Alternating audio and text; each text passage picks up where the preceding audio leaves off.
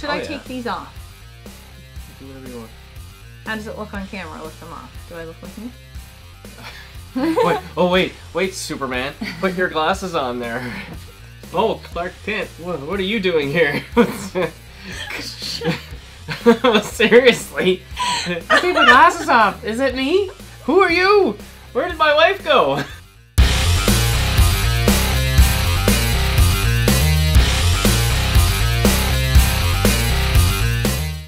Welcome back to Retro Rivals. Today we're going to talk about our little trip to Quebec City and all our cool little finds.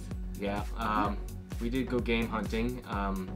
Didn't pick up a whole lot of games, but we found a cool, I guess, a retro arcade bar. Yeah. Served craft beer and had tons of pinball games and arcade games. And the great thing about that is, as long as you are buying beer, you could play all the games you want for free. Or food, I guess. Food too, yeah. So if you're not, if you're ever in Quebec City and you're not really into drinking, but you're into playing games, you can go get some fries and play as many games as you want.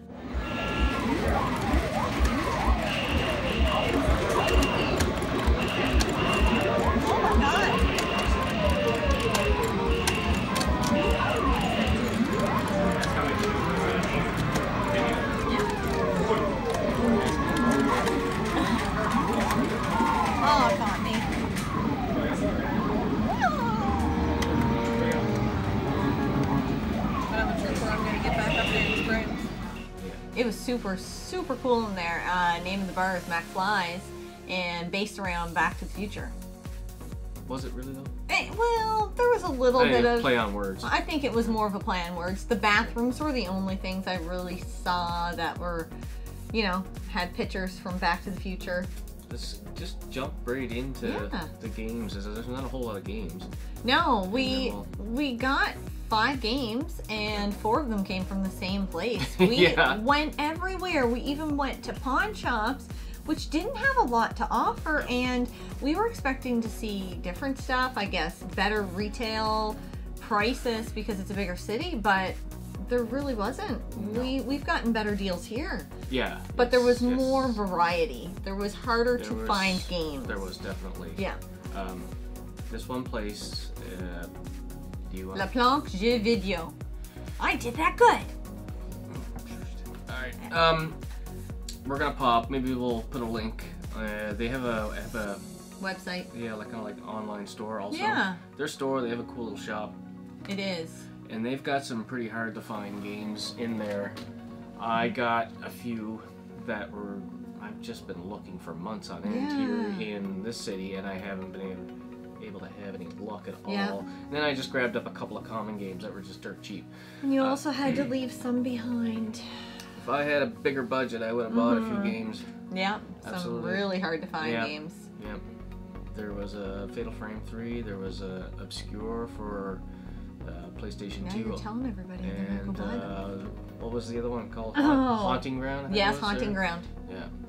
Yeah. They're full retail price, and people that are big collectors know how much they are. They're expensive. What I really liked too, while we were in the store, I noticed a few things. Very clean. I know that's a pet peeve of yours, having to clean discs or like cases and everything after you get them. Yeah. They were super friendly, easy to work with. Like language barrier when you go to Quebec. There was no language barrier at all. Everybody, almost everybody spoke English. Yeah. I don't know if it's because the area we were in. Very touristy. Very touristy. Yeah. It's old Quebec. You know, Quebec City. But they were also, there's a gentleman that worked there constantly cleaning stuff. So it was a very clean environment. And my favorite thing, which I didn't know the first time we went in, which the lady showed me the second time, was that we could actually go on the computer that was set up right there as customers and search their database. So you didn't necessarily have to search through games. You could say, oh, I really wish they had this game. Let me go look it up. Walk and straight in the door, type it in.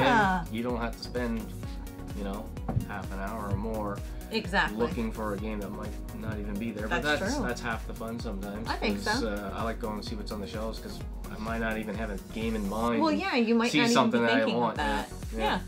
But it was awesome. It was very well kept in there, and we just enjoyed walking down there too. if I mentioned it. His online store told me if the purchase price is over $50. Oh yeah, free shipping. Free shipping. Yep. So I definitely will be keeping an eye on there because he did have a lot of games. Yeah. That I just couldn't find around here. We'll get to that. We'll get to that now. Yeah, let's get to that All right. now. I'll show my common games first. They were just dirt cheap there. Top Gun. Top Gun. NES. Yep. A whole lot to say about that. It's not a great game, but it was one of those games I've been trying to get around here, and the cheapest I seen it was $8 around here at a pawn shop, and I haggled somebody on eBay, and they would not go below. Yeah. I want to say $6 or $8. You wanted to go 6. No, yeah, they wouldn't go down to 6. You wanted 8. No, I got that $4.99. So. Yeah. Next game, Vita game. Final Fantasy X and X2, the HD remaster. I got this a lot cheaper up there. I thought I only paid $15.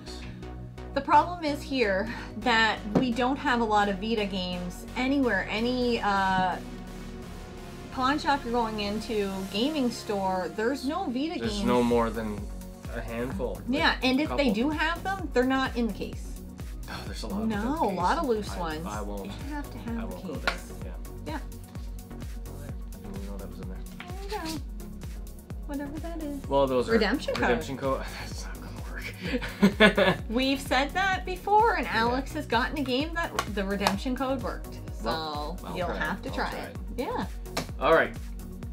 I guess first we'll get to this one here first because a lot of people told me you gotta play it. You gotta have it in your collection. That is Final Fantasy VII. This was our unicorn for a bit. We couldn't find it. I found them. I found tons of greatest hits. I found one that was missing a manual. Yes, that's the problem. I even found one that the top half was a black label and the bottom half was a greatest hits. And I said, no, I'm not doing that. Can't put that in the collection. No. And even around Quebec, we found them other places in Quebec. Greatest hits, tons of them. Greatest hits. All right, my second little find there that I couldn't find around here is Dragon Quest VIII. Yeah, I think another person had mentioned that we had to find and try Dragon Quest VIII. Yeah, this was the RPG topic that we talked about. What should be my first RPG to try and play through? Yeah. What is the best one that is going to get me hooked on the genre? Yeah. This was one of those ones that was brought up. I could not find, haven't found any of them in this city at all. Here. Didn't we see another Dragon Quest? Was it 7 that we had seen? I thought we had seen another one on the shelf, but it wasn't Dragon Quest VIII.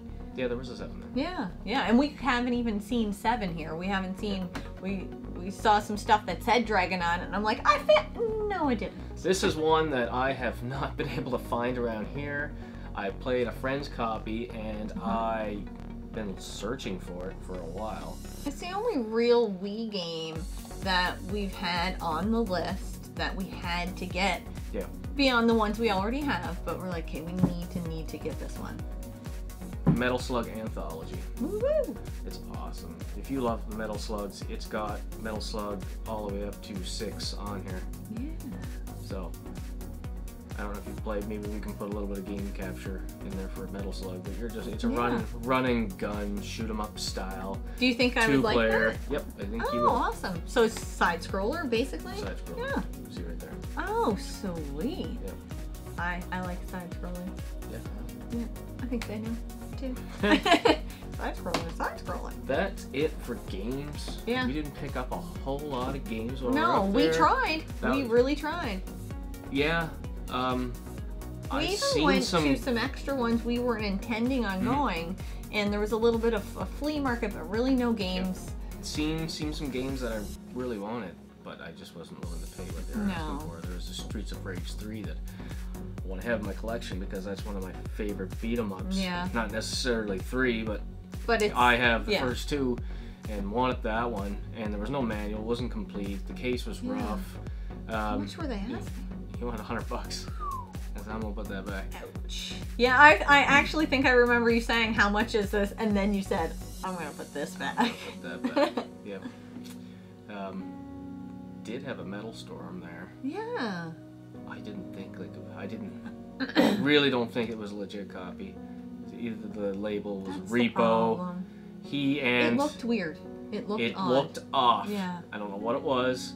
And I'm always thrown off when they have their games resealed into some kind of plastic bag. Yeah. And that absolutely like throws you off for like telling them to take it apart. Let me see the board. I don't know what the purpose of it is. I don't know if they're trying to make it look more professional. Yeah, I don't know. Oh, it's been professionally cleaned. You know, everything. I guess it doesn't get dirty again. You know what I mean? If it's sealed, you're not constantly having to clean it. Yeah. But for the collector that really wants to know what's going on with it. Yeah, I suggest if you're going to pay, like Metal Storm's an Oh, expensive game. For example, I went to a flea market here in Sussex not that long ago. I picked it up. Guy had no sticker price on it. Usually what that means is they're expensive.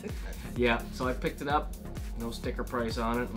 Asked the lady that was working there, how much do you want for this? She just, there's usually a sticker price. I don't know, I'll ask. Yeah. Ask $225. Let me put that back, all right? Yeah. This guy only wanted $125 up there, but like I said, the label looked off. Yeah. Something wasn't rubbing me right. It was all resealed up. Mm-hmm. You weren't going to be able to take it apart and look at the board. And if you're going to spend big bucks, you want to make sure you're getting something authentic. Absolutely. If you're a serious collector, I think everybody does that anyway. Absolutely. Beyond the games, and I know it's kind of doesn't really go on topic with retro gaming, but when in Quebec, we did a lot of sightseeing. Oh, beautiful. Oh my God, beautiful so city. nice. I'm going to pop a bunch of photos up for you guys to see. Maybe I'll do it over the entire video so you guys can see it. Yeah. But the landscape is beautiful. Oh my There's God. old castles there. Yeah. They've been turned into hotels. And we didn't personally stay at Chateau Frontenac, no. but anybody that's going to Quebec or is from Canada or has a vague idea even about Quebec, I've heard of Chateau Frontenac. So I'm like, I don't know if I'm allowed, but I'm going in. We walked into the lobby. Oh, I felt out of place. A little out of place. Yeah. Here I am in my jeans and t-shirt, my sneakers, and it felt like I was not clean enough to be in there, and I felt clean, like. Yeah, it wasn't. Yeah, the right but class beautiful, such a beautiful castle. Like, just seeing, we had looked up to see how much it costs per night. She pricey, but then there was also a picture of it overlooking it from the St. Lawrence River. Yeah. Amazing, like it's ginormous. It's just massive and beautiful, and like if you can go down to the water and walk along the boardwalk, everything's so well kept. Very well so kept. clean. Very clean and very safe. We were walking around early morning. We were up at 5, which would have been 6 o'clock our time. Yes. We were up at 5. Let's go for a walk. Let's go check out the city. And there was already cops. I must have seen 20 police on foot walking around, just patrolling. Yeah. It didn't take away from anything, I don't think. I got a funny story with that, because there was a man and a woman, police, on the other side of the street walking in the opposite direction. A couple of tourists were walking down this direction. I look over at the cop. He looks at me. I give him the old, hey, how's it going there? Kind of look there. And then all of a sudden, I feel like they're rushing up on me. And he like they power walked right up across the street and right behind me. And I'm like thinking, oh crap, I'm getting tackled here. Meanwhile, I'm just like, la la la la la. I have no idea what's going on. I'm just like, we should move to the side so they can get by. And I moved to the side. And as soon as Scott saw them go by and go out of earshot, that's when he said to me, whew. Yeah. That must look a little sketchy. No, we saw some sketchy people. Oh yeah. That's anywhere. You're gonna see some sketchy people, but where we went to buy our t-shirts. I don't know if you guys can see them. Scott's got a pretty sweet t-shirt. And you got 2. But yeah, the guy there was super friendly. He was like, go out, walk Quebec City at any time of day, any time of night. Yeah. It's super safe, and it was. But super safe, some clean. people are not safe there. You should have seen the guy on the scooter. It's all hill. It's one great big hill. Quebec is on the side of a mountain. I swear to God, I haven't walked uphill so much in my life. I didn't want to look, but I couldn't peel my eyes away. People on skateboards, scooters, and bikes weaving flying down the hills. Flying. Your mother needs to have a talk with you. Like, yeah. I was scared for them. Crazy. I was like, oh my God, thank God that's not my child. And I'm sure some of them were my age. Oh, but yeah. Like, speaking of a walk, like, Quebec's on a hill, or a hill. It's on a hill. It's on the side of a mountain. I walked uphill so much. We did a lot of walking. We did. And urban hiking. Around. Yeah, the urban hike. Yeah, definitely. And we were looking around, people that are walking on foot, and I'm like, everybody's in awesome shape here. I know why. Yeah. I know why now. Yeah, yeah. It's a very walkable city, though. Very walkable, yeah. Yeah. And we went in this super cool toy store that had a train. I wanted to get on the train, but I didn't have a child with me, and I thought if I took someone's child to go on the train, then the police on patrol would have came and got me. Yeah, probably. But yeah, super cool. I have a video of that, too. We might pop that in here. It was so cool, but we didn't bring our son, so we had to get him a toy, and I enjoyed going in the toy store myself. So it was huge. There was a little door too for kids. There was 2 big doors for adults and little door for me. Yeah, we got. I went through it. Yeah. I had to. Yeah. But yeah, we have a picture of you standing beside it, but it's super cute. Look at me. No, I wasn't super cute. I think you're super cute. Oh my God. Anyway, you'll see the picture. I look super unimpressed. I had to pose beside this teeny tiny door. Well, what would be I could have gave you the camera and I could have posed beside it, and I would have been, oh look, it's a regular adult-sized door. Yeah, pretty much. Exactly. All right, to wrap things up, if you're ever in Quebec City, you're gonna go see some of the. Well, you're definitely gonna go see the MacFlys. Yeah. Worth it. We're gonna have lots of pictures of that on here. Also, it's close to Grand Allée, is it? Yeah. Grand Allée was a 25-minute walk from our hotel room, which 25-minute, you know, it's uphill, but you're looking at so many things that's enjoyable. You're not really noticing the time. And we stayed at a hotel that was like a 2-minute walk to MacFlys, which was fantastic. Yeah, we were there twice. Yeah. Awesome. Yeah, it was great. All right. Wrap it up, Jen. You wrap it up. All right. Until next time, please like, subscribe, comment. We're going to probably do a few other little trips here, not anytime soon, but we're thinking Halifax. We're thinking Bangor. Something that was drivable. And we'll do some game hunting then, too. Yeah. We'll let you guys know what we find. Yep. Until next time. See ya.